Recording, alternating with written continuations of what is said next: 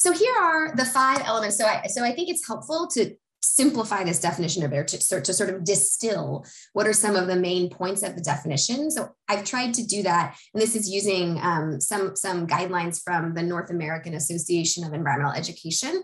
What they have done is extracted these 6 principles. So if you had to say, what are the 6 most important parts of EE? What are the 6 most important ideas that comprise environmental education?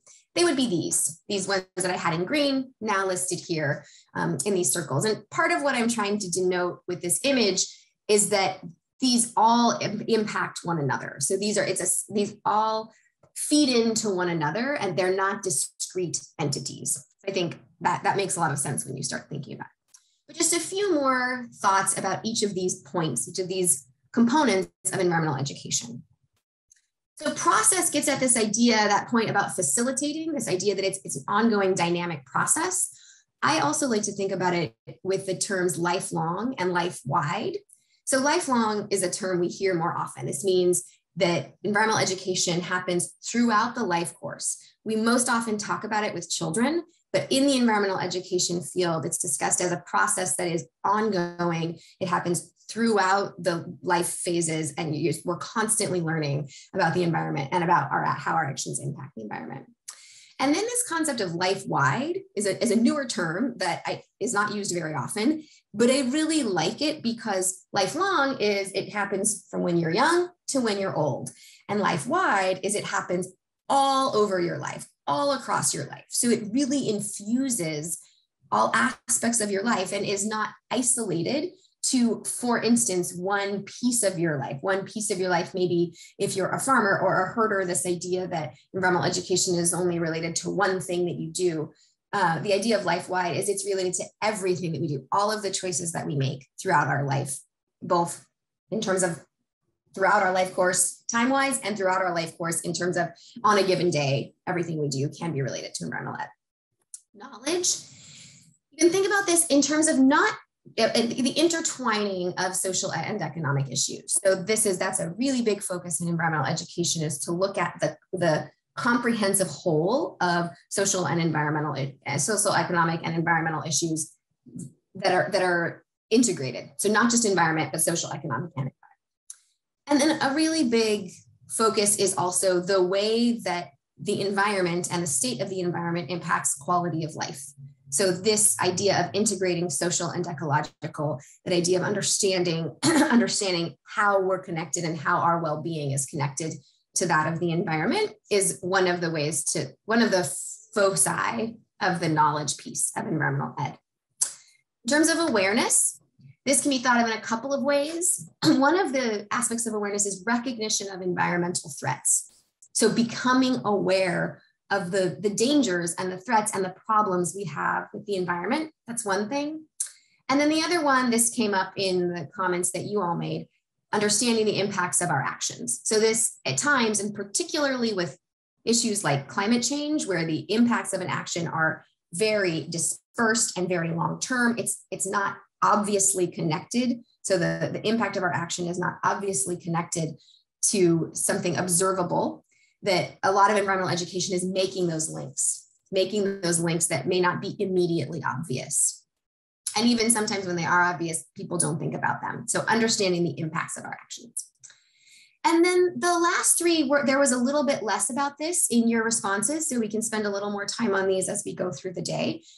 But skills is the idea of you're not just giving people information, that you're giving people ways to move forward and specific tools, practices, skills that help people take action and do something with the information that they have. So 2 ways of thinking about this is that this work empowers people.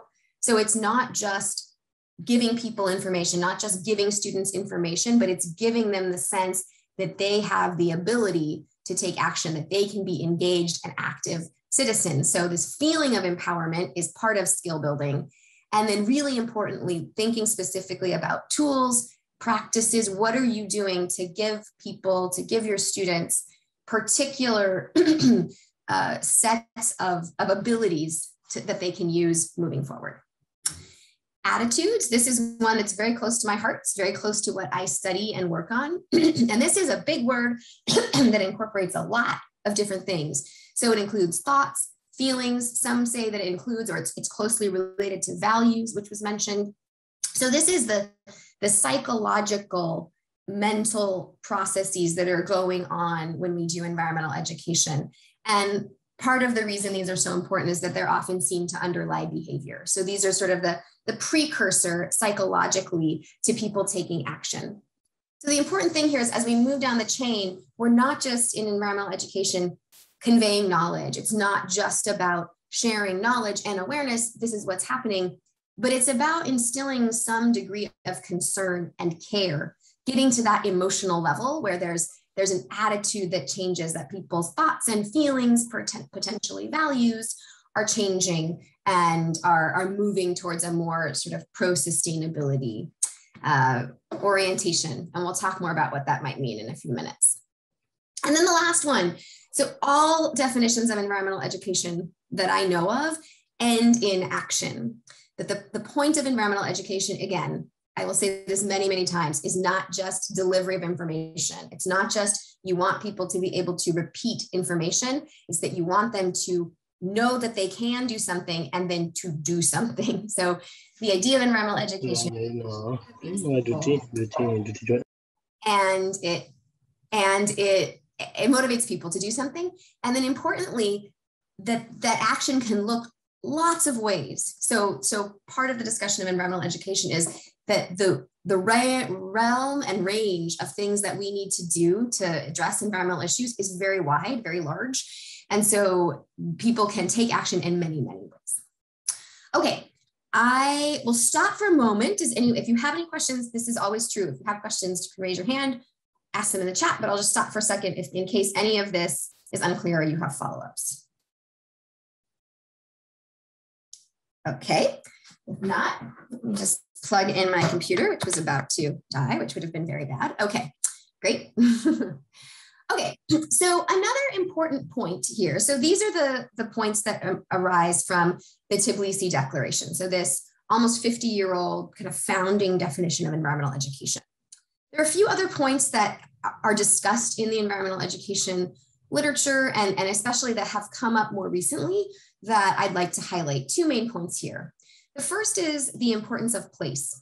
So this is something that has really developed in the past 50 years, this idea of the sort of act local, think global model, or this idea of nesting a place within a hierarchy of other places and understanding the relationship between our individual place where we live and the larger geographical and ecological systems in which it is embedded. So that's what this image indicates, that the way people often think about their place is that you have your home, you have your neighborhood, then a little bit larger community. Interesting to think about your watershed. So that might not be in many people's conceptions when they think about organizing space. They might not initially think of a watershed, but that's a sort of environmentally literate way of thinking about your place, is sort of these social indicators, neighborhood, community, and then a biogeographical indicator, an ecological indicator based on a watershed is the area that drains into a certain river. So they can be many different sizes, but understanding where is the area that drains into a particular water source. So you could say the watershed of a lake, for instance, the watershed of an estuary, something like that. And then state, bioregion, nation, and then global. So this idea of both really connecting to a specific place, but constantly making links between that particular place and global issues. So one way of thinking about this is that environmental education sees place as the context for learning, the context for application, and the context of transfer. So that it's often referred to, or another very closely related field to environmental education is place-based education. This idea that really, really becoming grounded in place is a really important component of environmental education. So again, place, as it's written here, place is the context for learning, application, and transfer, meaning place is the central fulcrum around which all of this learning takes place, that all of this learning is happening in a real physical place. And when we look at some of the activities that we have prepared that you could potentially use with students, you'll see that all of the activities really focus in one way or another. They help students become aware of their places, to learn about their places, to become connected to their places emotionally. So that idea of a place being really important is very central to most environmental education. So that's the place is the context. But then again, the reason I use this image is that constantly linking that particular place to larger realms of space, to larger areas. Okay. Just, reading your comment. It's much harder than you thought. Yes, it's hard to even get your family to act on the environment. Absolutely. So this is really important. It's a very big goal, very big goal. And it is hard. The behavior change piece is hard. So I appreciate that comment. And we will talk about how you might sort of start chipping away at that large, difficult task. And actually the next slide, I think, is one way of doing that. So this is something, again, that I focus on because it's particularly close to my own research, my own personal work and experience. A lot of my empirical work demonstrates the importance of that emotional piece. And I think it's interesting that in the Tbilisi Declaration, there isn't that much. So if we go back briefly to the Tbilisi Declaration, there isn't as much about as emotion. Attitudes sort of include emotion, but it wasn't a really big focus in the 70s in this international body. But research in the ensuing decades has shown that emotion, and particularly emotions or sentiments like wonder, can be really important. So this is another way, it's a very similar diagram to the last, a lot of nesting. But the idea here is that one of the things we want to do in environmental education is inspire wonder. And that is this idea of being impressed and let's see, how else could you say wonder? Amazed and sort of fascinated. So all of those words are similar to wonder: impressed, amazed, fascinated by the natural world. And that idea of just being sort of intrigued and fascinated by the natural world is one of the things that we're really trying to start with. And that is a sort of seed, as you can see in this image. It's the seed for a lot of the other things that we're aiming for in environmental education. So I really like this diagram. There's a lot that you can unpack here, sort of. So this idea of wonder, and I'll go ahead and put this up. So EE prioritizes wonder. So environmental education prioritizes wonder, which is related to awe, sort of amazement, and also related to inquiry. And the idea of wonder and awe and inquiry is that these ultimately lead to action. So this is another way of thinking about how we get to action. So I think Justine's point that this is hard, it's really complex and hard. This is a way to sort of get to I would say that the human core of why people might care about this and why they might be inspired to learn more about the environment, to gain the skills, and to possibly take action.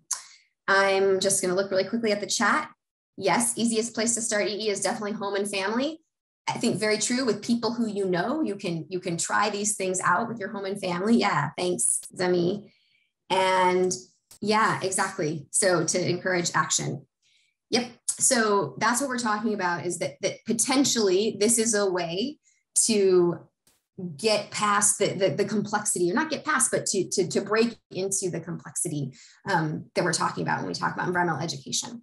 So a little bit more about this. So wonder is this idea of being fascinated and intrigued by what you see in the natural world. And that fascination and intrigue relate to inquiry. So this idea that when you start to wonder about something, you say, oh my gosh, this caterpillar is the most beautiful thing I've ever seen. And it's bright green and it has little red dots on it and it has little antennae and they're moving around. And I'm just going to be really focused on and mindful of what's going on with this caterpillar. And when I really look at it, it's really amazing. Or if I think about what's going to happen to this caterpillar in a few weeks, it's going to make a little house around itself and sit there for a few more weeks. And then suddenly it's going to become a butterfly.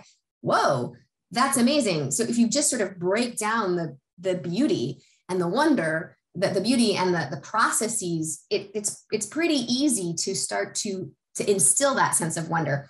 And it's super related, very related to this idea of inquiry. So you start to say, okay, well, how does that work? How does this caterpillar, what does it do? What happens for those few weeks when it's in its cocoon and it's changing from being this caterpillar into being this butterfly with wings that have colors on them and they're made out of a different material? What is happening? Like, this is crazy. It encourages you to want to learn. And then that second piece there of making connections, it encourages you to want to figure out what else is going on here. What does this caterpillar eat? What eats this caterpillar? What might be endangering this caterpillar? What might be making its life more difficult? So connecting this thing that you're looking at to other aspects of the world, to think about both the social and ecological phenomena that are connected to this thing that might be inspiring wonder. When you start to learn about it, so the next circle out, you start to learn about it. Oh, okay. So I'm learning perhaps that climate change is impacting the plant that this caterpillar eats, maybe. And so I've learned that, okay, that helps me understand climate change in a way I didn't before. It helps me understand that climate change has an impact right here, right now on this thing that I'm holding in my hand or looking at on this plant. And then that moving into the purple part of this diagram, that deeper understanding would lead to this sense of responsibility. Oh, well, I feel like I need to do something about this. I feel responsible that I need to do something about this. I care about it, to the next circle, that idea, that feeling of responsibility leading to a sense of care, concern, and then ultimately that care and concern would lead to action, to doing something to mitigate whatever it is that you're looking at. So that second arrow, the efficacy and civic engagement, grow from what's depicted in this image is that the efficacy and civic engagement grow from that core of understanding and knowledge. But again, the new thing I'm adding here to the Tbilisi Declaration is that nugget in the middle of wonder. And that sort of brings a beauty and an emotional tingling to that idea of understanding knowledge. It's not just knowledge, but inspiring that emotional side of knowledge that really encourages the deeper inquiry and encourages people to move into those levels of responsibility and caring and action. Okay. So a couple other big things I want to mention that are, again, emerging trends or just things that people are discussing quite a bit. And Justine, I would love to move into breakouts in a few minutes. So if you could start preparing the breakouts, it'll be maybe 3 or 5 minutes, as you said. So that was my reminder to that. So importantly, one thing that's really discussed a lot in environmental education it is not an add-on. Ideally, it's not an add-on. It's not one piece of the curriculum where there's, occasionally environmental education comes in and there's one environmental education unit. Ideally, and I realize this is not possible and we can actually talk about this, but it would be integrated throughout the curriculum. So ideally there would be environmental bits of information and activities, wonder, inspiration being interspersed into the curriculum in little bits. And so and again, that may not be possible with the kind of programs you all are running, but I think it's important to know that if that's something you can discuss, maybe it's that when you meet with teachers, you discuss this, you could start to think about, okay, how could we bring in little bits of environmental education into other things that you're doing? The idea here is that it's not this, in students' minds, it's not this isolated activity that only happens at certain times. So this gets at the life-wide point of process, like that environmental education is not this isolated unit, that it's a process that happens all over the place and it's relevant to all subjects and everything that we're doing. So that shouldn't be overwhelming. It could be overwhelming, but instead you can see it as, this is just it's a big idea. It's a big idea that infuses who we are as humans, how we relate to the rest of the world, how we exist in the world. And so you can bring in these ideas in lots of different topics. And secondly, that one overarching concept in environmental education that differs from a lot of other education is there's a shift in focus from humans being the only or the most important consideration. So this idea that much education implicitly assumes that our attention should be focused completely on humans. And environmental education shifts that. And it says we have to be thinking about interactions. We have to be thinking about, we don't exist, humans do not exist in isolation. We cannot exist in isolation. We have to exist in integration with the rest of the world. And so that means we have to consider and we have to give importance to the rest of the world. That's why I started with that image of all different entities. So, and humans being sort of in the mix with a lot of other creatures, large and small. That's a really important part of environmental education, to think of ourselves as part of this universe of beings, and to help students understand that situatedness. Great. And I'm looking at Vina from Nature Conservation. I love your point to add love. So I'm going to go back to that, adding love to sense of wonder. Absolutely. I think love is really connected. It's wonder, maybe caring, love and caring. So it could be in that maybe caring circle as well. Or maybe it's both. If you start with the wonder and the love, and then the love is connected to the caring. Totally agree. And that's something, I actually have one of my PhD students who is an environmental educator. She's doing her PhD as she works with many environmental educators here in Vermont. She trains environmental educators, and the focus of her PhD is love, specifically because she feels with all of the work she does with environmental education and environmental educators that it's such an important concept. So yeah, I'd love to hear more about what you think of that, perhaps, because she, with all of her experience, that is her focus, that is a really important concept. So thank you for that addition. That's really important. Maybe I'll add a little heart to the middle of that diagram. I think that might work very well. Okay, so these are a couple other points I wanted to make about environmental education. So now I want to shift a little bit, and I'm going to talk about a related field, very, very closely related to environmental education, and that is education for sustainability. So there's a lot of discussion in the field about what exactly we call this, and how is education for sustainability different than environmental education. I'm not going to get into all of those things, because to me, I kind of bring in concepts from education for sustainability and from environmental education. They're very intertwined and connected. So education for sustainability, a slightly different angle on environmental education, this idea of integrating, really integrating at a very focal level social issues is the way some people describe this, but environmental educators, people who call themselves environmental educators, also integrate social issues hugely. So again, the differences I don't think are substantial. I think they're different names for basically the same thing. This is my take. And so there's one way of thinking about education for sustainability that I find helpful, and that I thought would be helpful as the seed for a discussion. So it's this diagram that I think has a lot. There's a lot in this diagram that can be helpful to think about, to reflect on, and to inspire what you might do in an environmental education program. So here on the left, I've written that you can think of these big ideas of sustainability as concepts that environmental education seeks to teach or to consider. So a number of these have already come up in the conversation, but to me, this diagram helps put them all in one place and then adds a number of other ideas that are central to sustainability thinking that we haven't talked about yet. So as you can see, this was produced by Shelburne Farms, the Sustainable Schools Project of Shelburne Farms. This is actually where that student I mentioned who's focusing on love, she works there. So she was involved in creating this. She works at Shelburne Farms, which is a big environmental education provider here in the Northeastern United States. And then the Children's Environmental Literacy Foundation. So this diagram is designed for educators. It's designed by educators for educators to talk about environmental education or education for sustainability. So the basic idea of this diagram is that it's a flower, and that the petals of the flower, the blossom, are the three components of sustainability that you've probably all heard of. So environment, social, and economic. So the end of the flower is we're going for environmental integrity, social equity, and economic vitality.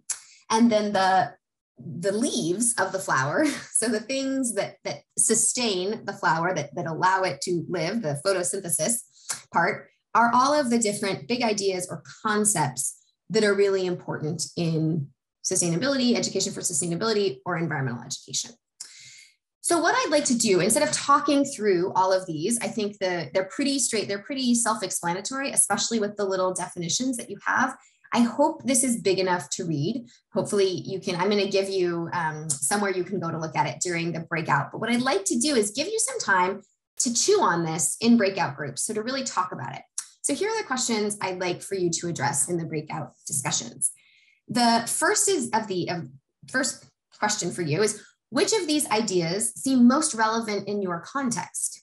So just thinking through them and talking about, are any of them more, do they jump out at you more as this one is really important? And then are there any that seem less important, any that seem less relevant in your context? So these ones you might de-emphasize. So talking about those, you might really want to emphasize some, de-emphasize others.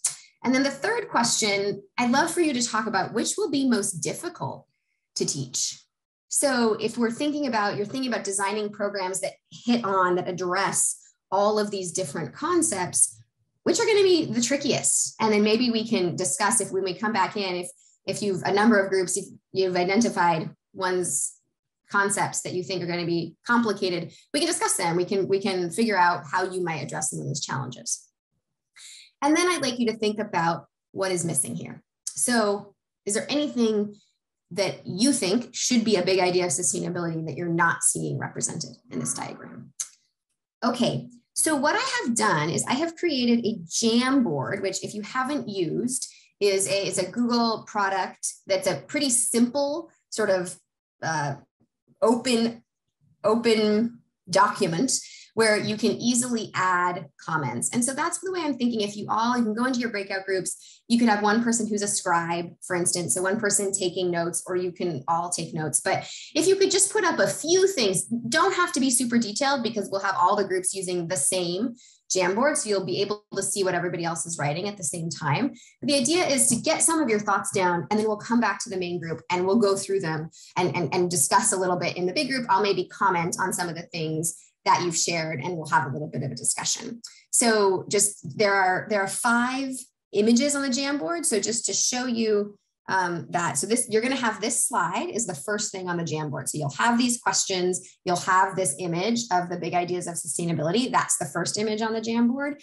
And then there are some little arrows up top. There's some little kind of triangles that go like this. You just click those and you'll be able to go to the next pages. And then I've put these questions on each of the next 4 pages. So the idea here is that you'll be able to see this on the first page of the Jamboard once you're in your breakouts. And then on the next 4 pages, there's just open pages where you can add little text boxes that you can share what you're talking about in your group.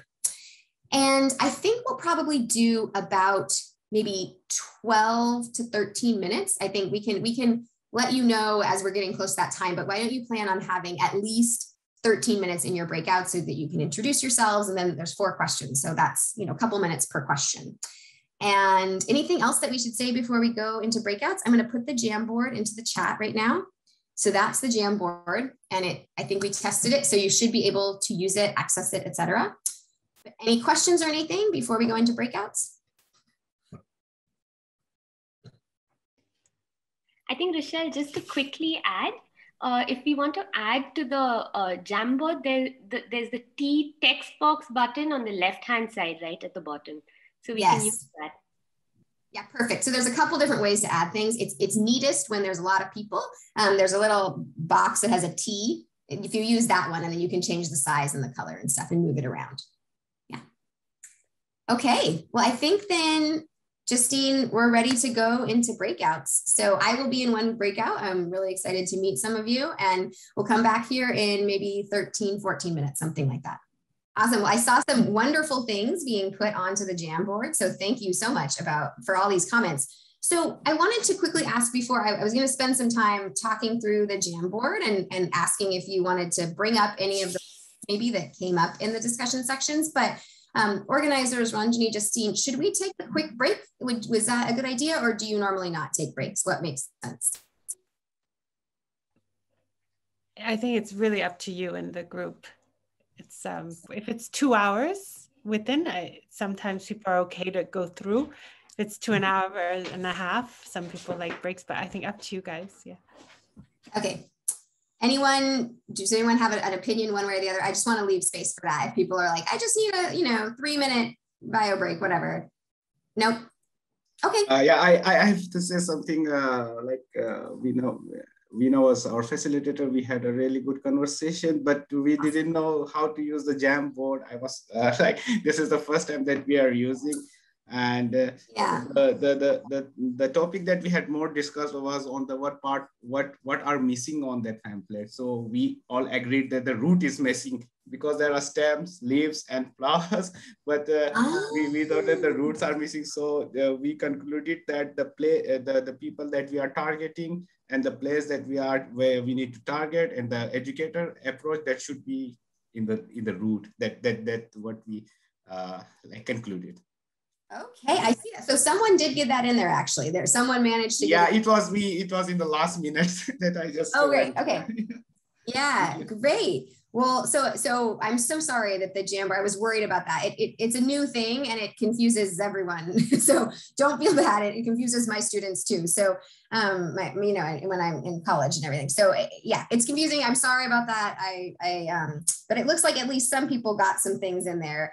So sorry about the confusing interface. And I know someone in my group also couldn't open it. So yeah, sorry about that. But I think we got some of the thoughts. And what I'd love to do is we can have a discussion right now. And then if anything came up in your conversation that's not in the Jamboard, then we'll just talk about it. Great. So what I might do is share my screen so that we can all be looking and you don't have to be switching between windows or anything. So I'll share my screen and you can see the Jamboard if that sounds good. Let me just do that. Okay, I think that should be good. You're seeing the Jamboard now?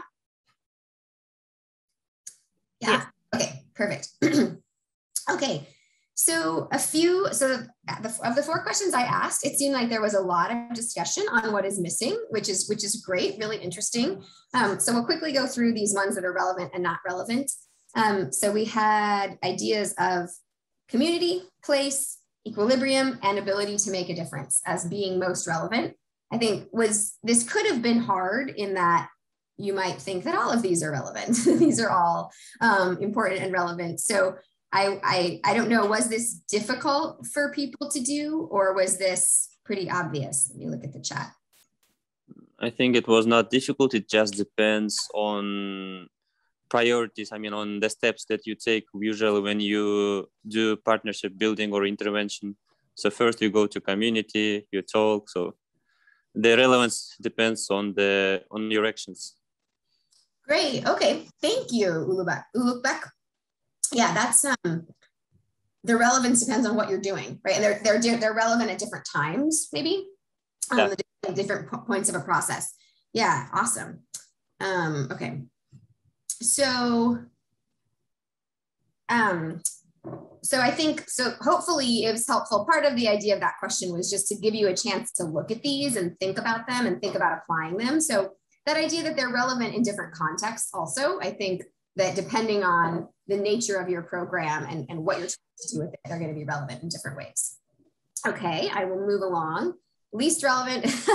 Yeah, okay, so similar point that they're all relevant based on the local system. What you choose, I think that what Beck was just saying is that it depends which ones you're going to highlight, but they're all relevant.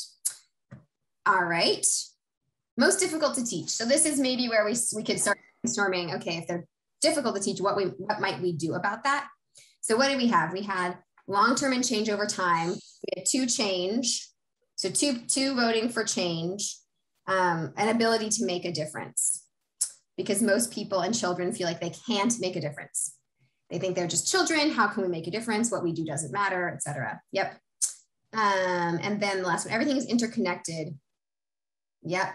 Which is one of the, so interdependence maybe, is that saying that interdependence is difficult, very difficult to explain. Links to ability to make a difference. Okay, interesting. So we basically have, in many ways, ability to make a difference is the 2 middle ones, both address ability to make a difference. And then the 2 on the sides, both address change over time. So that's interesting. So a lot of groups came together with those points. Totally agree. So the change over time piece, both of these kind of comments, it's really hard to see that because we can't see it in many cases. And one of my favorite books that I read years ago when I was doing my PhD was about it was very like evolutionary approach to human behavior. And it made this point that we have not evolved to detect the changes that are happening in the environment. So we evolved to respond to threats that are a snake in front of us, right? Or some sort of animal that might hurt us, where we've evolved to react and run, et cetera, from threats that look like that are perceived at that level. We did not evolve to perceive threats like climate change. We don't have the senses to understand carbon dioxide levels, to detect changes in temperature that are that slow. Like we can't do it without special instruments. And so the way we respond is so different because we can't detect that change easily. So I think that's a really important point, that how do we demonstrate this change? How do we make this point about change? Another idea that is potentially helpful here, just throwing out some ideas related to this idea of change. There is a concept called shifting baselines. I don't know if you've heard of this idea of shifting baselines, but a baseline is where you're starting, right? It's sort of the starting point. And an understanding of, for instance, a level of pollution or a level of forest in an area, the amount of forest in an area would be like a baseline, is where you're starting. And the idea of shifting baselines is that as the environment changes, ensuing generations, they start with an expectation that's different. So the baseline, that expectation of what is a normal level of forest, for instance, changes with different generations. And so if someone is born and raised in a place with a lot of forest, their baseline is that lot of forest. But then 40 years later, the next generation or 2 generations later is raised in a place where there's much less forest. They don't have anything to compare it to. That's the amount of forest they know, or that's the environment that they know. And so they have no way of detecting that change, and that their baseline of what is a normal amount of forest has changed. And so I think to get past that idea of shifting baselines, it's important. This is one thing that environmental education can do, right? Is to raise that awareness. And so, okay, thank you, Veena raised her hand. Great, thank you. Raise that awareness so to make it more clear, and use tools to demonstrate what has changed, to show that when it's not intuitive, we can't see it or feel it necessarily without aids, without images, without stories. So stories are a really important way to do that, right? And that's something that environmental education can do. And that's awareness, right? That's awareness of a change that we need help to detect it, because we're not going to see it or detect it without that help. Veena, I would love your question. So one of the things that came up as part of the discussion in our breakout room was also to keep in mind, as environmental educators or as nature educators, to also think about our own lived experiences and what we bring to the table before we, set out to intervene or to even plan a conservation education intervention. And so to constantly remind ourselves that, and this again very nicely connects to what you just talked about with the shifting baseline syndrome, right? So we may come in with an expectation that this is what we expect when we deliver a program or when we design a program. But the kind of lived experiences that our audience has, or the stakeholder group that we are going to be working with has, will be very different. And so we need to constantly be cognizant of that and to remind ourselves of that, and to be sensitive to that fact as well. Yeah, I love that. Yeah. Thank you so much. Well, there was a lot in what you just said, a lot of really important things. So 2 really important things are this idea of our own position and understanding the assumptions, our background, and how that's going to impact how we approach this environmental education exchange and how we approach this process. The second thing I really appreciate that you brought up, and I wish, actually it's so important that I wish I had some slides on it, is this idea of understanding where people are coming from. So sort of knowing where they are. That is a really huge point, and you'll all probably talk about this, so just to say here too, that idea in education, that's one of the biggest new ideas in pedagogy, is that one of the most important things you can do as a teacher is you have to know where your students are. So you have to know what they're starting with and build on the understandings that they already have. So the name for this is constructivist learning, if you want to have a term, right? This idea I like that term because constructivist implies you're constructing something based on what people already know. So you're starting with, here's what my students already know. Here is the way they think about this issue right now. Because the idea of constructivist learning is that people have tons of ideas about the world, that your students are coming in, they have ways of understanding what's going on. And if you're gonna talk with them and work to bring in new forms of understanding, you have to start with knowing what they're dealing with, you have to know where you're starting and know what's currently in their understanding in order to build on that and maybe address things that need to be changed or build on, enrich, learn from what they're bringing into the picture. So I really appreciate that point of sort of taking a step back, and it's related to this idea of process. Coming back to the idea of process and facilitating, that you're not just delivering information, but you're starting a conversation and you're saying, okay, I have these things that we're going to learn, but I also want to hear from you. And I'm also going to ask questions and make sure I understand where you're coming from. I don't know, do you have any other comments, any follow-ups on that, Veena? Anything else to add? Maybe just one quick example in terms of that. Yeah. So when Roshni and I work with a group of teachers, it was inquiry-based learning is a very important element as part of our training with teachers. And we often went with the assumption that this is something that, would be easy to do. And it took us a while to realize that we had to, in fact, take a step back and handhold them on what inquiry-based learning was, right? And so, but again, that came to us a little later. Now, of course, we have a little bit of experience, so we go in with, thinking that we have to start from scratch, to actually even start from the basics. And so that's why this, the connection of, actually trying to get as much information of who you're trying to target becomes important. And sometimes it's a learning process for the educator as well. And so to be able to quickly, be able to modify your interventions as well through your training. Absolutely, right. Thank you. Great example. And that's that idea of being responsive. So you have to figure out where your students are. And in that case, that you maybe thought they would have known this concept, but you needed to start at an earlier point, talking about inquiry-based education. Awesome. Great. Well, I wanted to talk now a little bit about the ability to make a difference. I'm going to stop sharing my screen actually, because I think that it's better this is not giving us tons of information at this point. So ability to make a difference is the other thing that came up here in terms of difficult to teach. And I just want to speak to that a little bit, and please do chime in, others, if you have thoughts on this. Another really big point in environmental education and in environmental psychology, which is related to environmental education. So one concept here that's big in environmental psychology is called self-efficacy.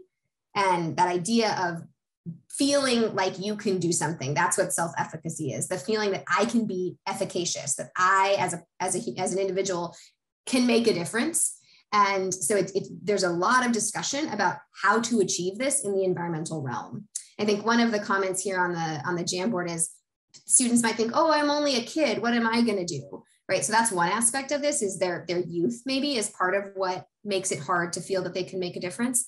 But there's another piece of this, which is that this is a challenge. I mean, I think you've identified with this change over time challenge, and then the self-efficacy. Same idea is that environmental problems are so big and they're so collective that it's really easy for people to say, well, what difference is it going to make what I do? Because this is such a big problem. Like if I make this small change in my lifestyle, why does that matter, right? It's a drop in the bucket. It's not going to make a big difference. So this is a really big challenge. So I appreciate that you identified it. And one of the big things I teach about here in all of my classes, I think this idea of collective action, and this is part of what inspiring this understanding, there's a knowledge related to the fact that everyone needs to work together. That's this idea of collective action. But then there's sort of an emotional aspect of collective action, which is a commitment to doing something that you recognize isn't going to work unless a lot of people do it, and unless a lot of people get on board. So I think that's something that environmental education can really speak to and work with, is this idea of working together towards a common goal. And that's one way of dealing with the self-efficacy, is that this is something that individuals committing to something, individuals making changes, when that's aggregated, that's going to make a difference. So that's one way you can talk about it, is that this idea of working collectively, being part of a team, a larger unit of people who are working on these things. The other argument you could make there is this idea so there's sort of two sides of this. One is to de-emphasize the individual and say, well, the point isn't individuals, the point is working together and creating a shared understanding of what we need to do as a society. The other way of approaching this is that, well, the truth is individuals sometimes do matter, and that individuals can make changes. This idea of sharing, they can work with their families. If they can change the way their families are acting, well, they're impacting, a few other people. They're impacting, 3, 4, 5, 10 other people to make a change.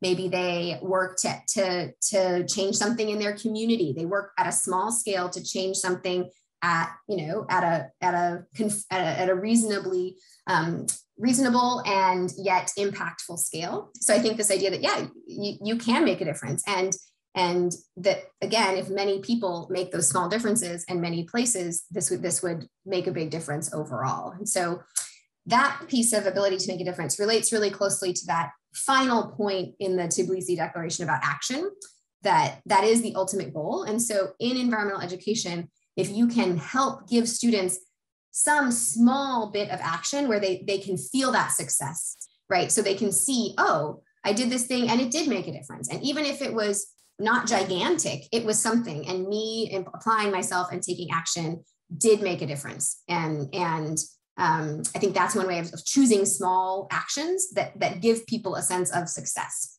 And Ranjani, I would love to hear what you have to say.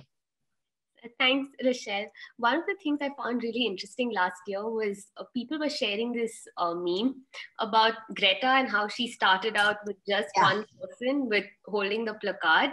And then 1 year later, the kind of movements that she had spawned across the world, and also like starting out little leaders basically across the world in environment. Like, found that actually really inspiring. And for me, that hit home quite hard, like how individuals can make a difference. Of course, it also depends on the ecosystem, because, she was there, the Swedish government took notice, but I think it's still a good example about an individual being able to make a difference.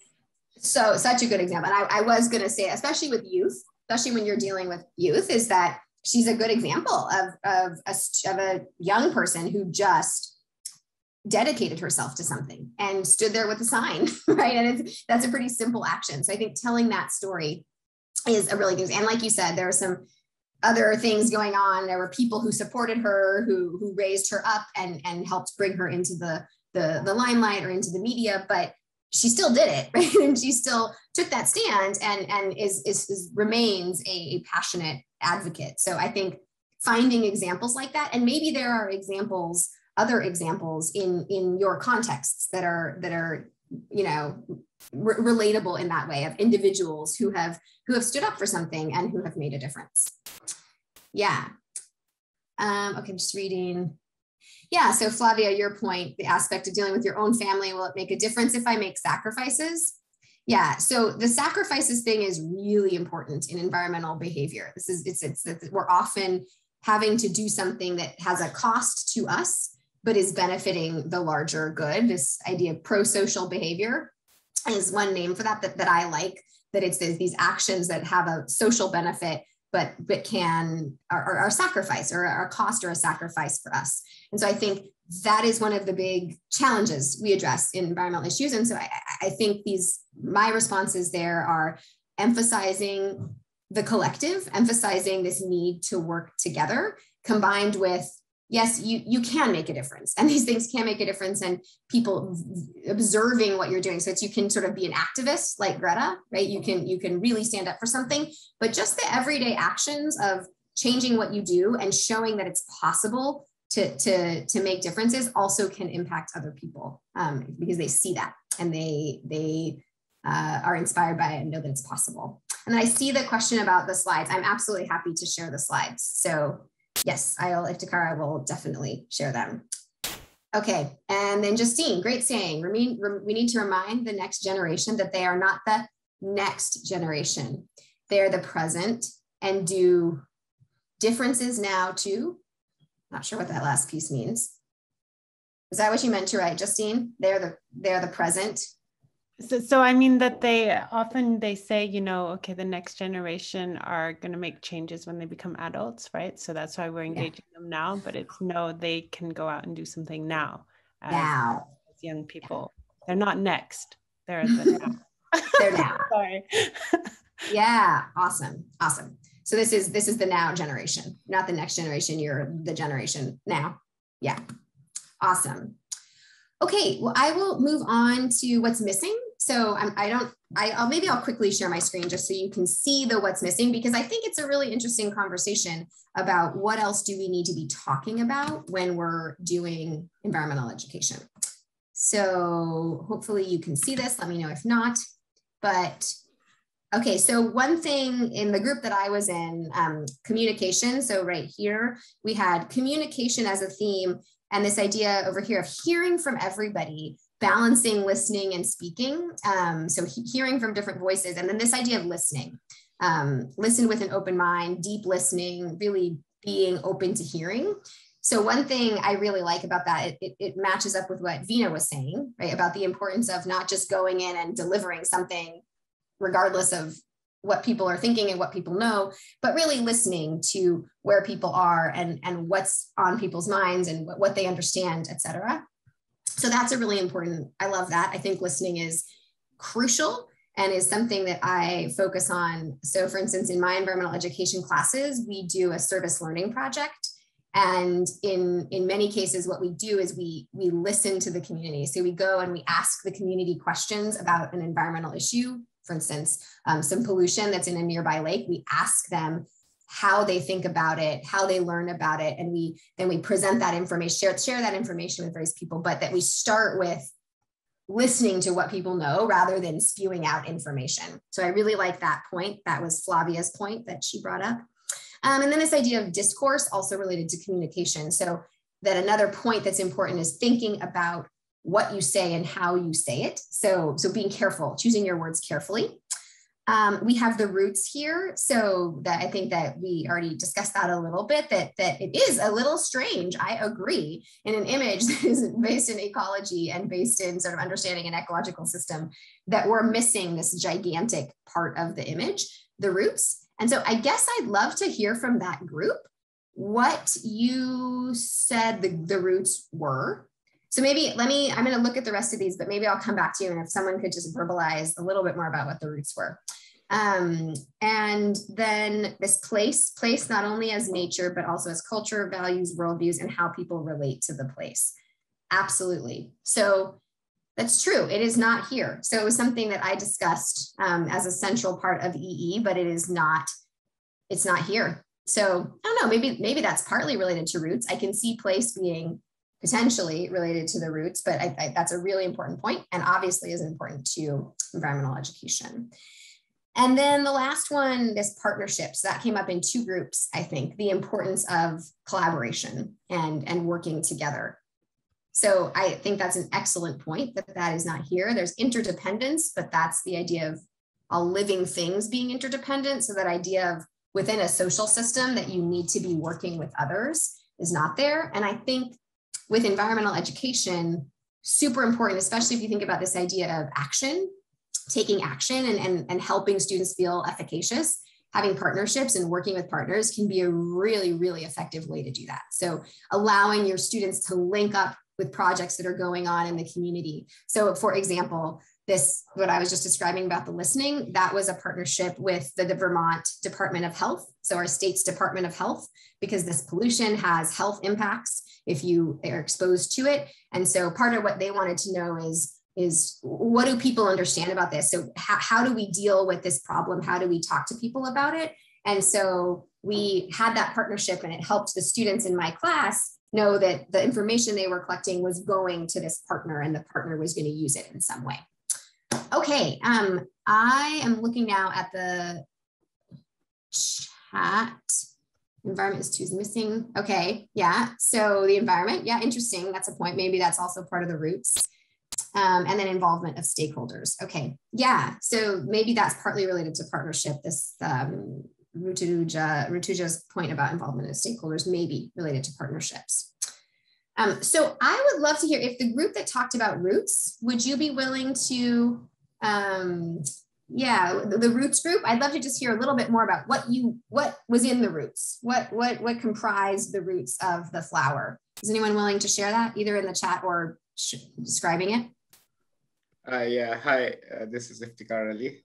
So awesome. Obviously we were all in this together and concluded that the root is missing, but we were trying to figure out what should be there in the root. So we had some discussion and we went after a famous saying by Aristotle that the roots of education are bitter and the fruit is sweet. So obviously the fruit is sweet.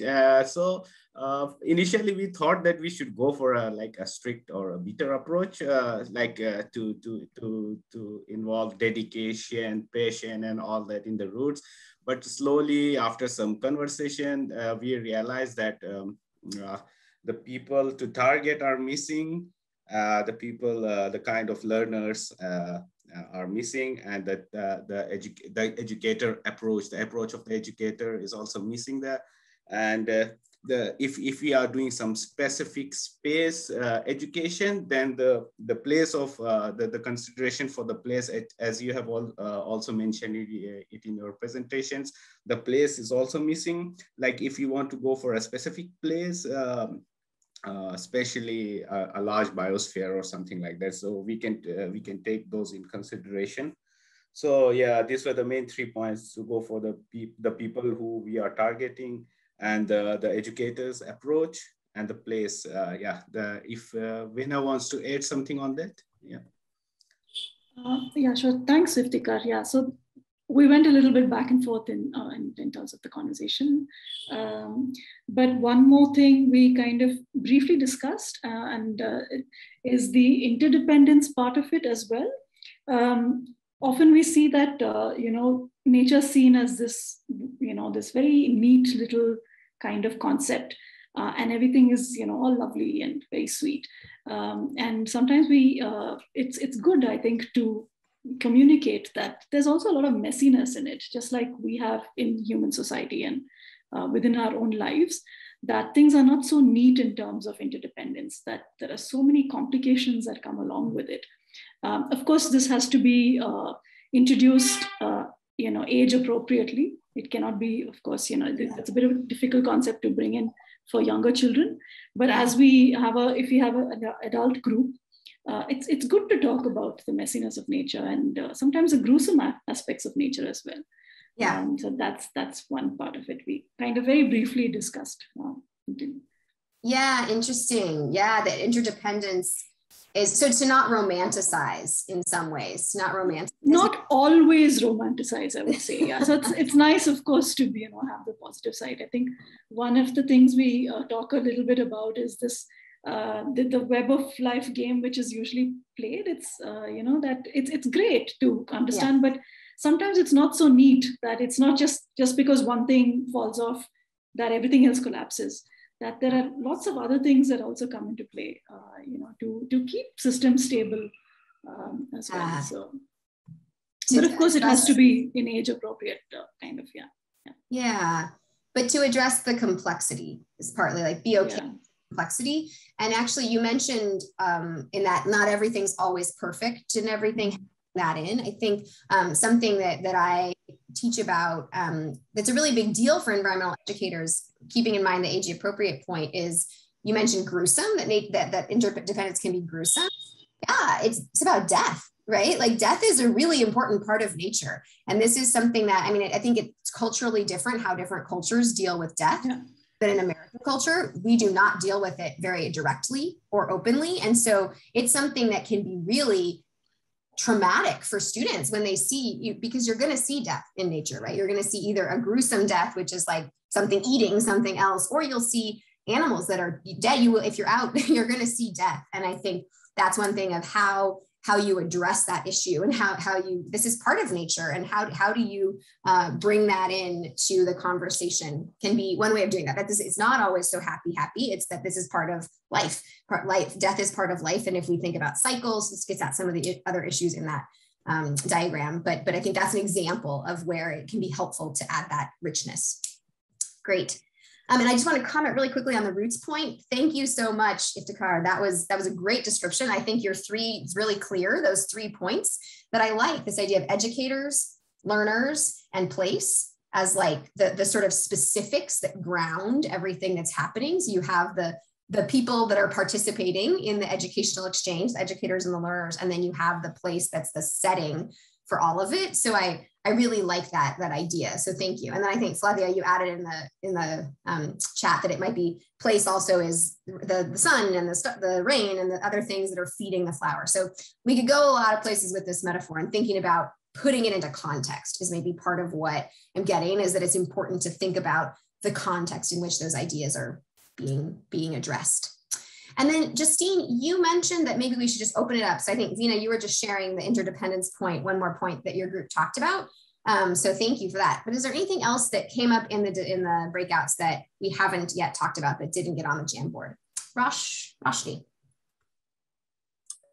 Hi, I was just looking at the diagram again, and I was just thinking in the blossom, there are 3 clear kind of outcomes that we're working towards. So you're looking at environmental integrity, social equity, economic vitality, but what if there's something else or something different? So is there like another petal in the blossom that isn't part of this kind of imagination of what we're striving towards, what the big idea of sustainability is? So that was one. And the other thing, I mean, in the leaves themselves, I was wondering, what are the catalysts for sustainability? So is that something, I mean, and these catalysts could be, I mean, I guess similar to the roots that they were talking about, that group was talking about. So it could be people, it could be the place, but what kind of makes you want to do this? What are the values, that drive this? So yeah, interesting, which I think that's a good point. And I think that this diagram is it's more conceptual, right? It's like, what do you need to understand sustainability, and less about environmental education itself. So I think that's a good point, that if you're thinking about that idea of motivation, right? So what is motivating? So I think that's partly just the nature of this diagram, that it's trying to say, here's what you need to think about if you're thinking about sustainability specifically. And so I think partly it's like the roots piece is like related to environmental education and how that process works. And I think that point that you just made is also in that vein, is if you're thinking about environmental education, then motivation is crucial. And but it's not in here. And I also so I think that's partly the nature of the diagram, and partly motivation is part of sustainability. You can think about it that way, that we need to, if we want to reach sustainability, we have to have some sort of motivation, because business as usual is not going to get us there. So that's another way of thinking, like something has to change. So we need some sort of catalyst. And so that's, now that I maybe understand more what you meant, I think I agree with you. Awesome. And then I think your point about other outcomes is really, really good point. And so it's really important to take a step back and say, what are we aiming for? And I think this is something that I work on, I know Ranjani works on a lot, is this idea of human well-being, and what does it mean to have well-being? What does that mean to have the good life? And I think that's maybe related to what you're saying is what we need environmental integrity, social equity, and economic vitality, or is there something else there about the way that we live, and the kinds of lives that we live, values-wise, morality-wise, et cetera? Awesome. Really, yeah. I mean, I think actually what you just said, respect for the environment, the spiritual connection with it inspires motivation, but also this idea of spirituality, like what do we need to have in terms of what are we aiming for? Is there some sort of sacredness, spiritual, religious component there? For instance, that's not showing up anywhere. Awesome. Well, thank you for chiming in so much. Really, really exciting to hear these ideas, to hear your reactions to this. And yeah, I just really appreciate your participation and contributions here.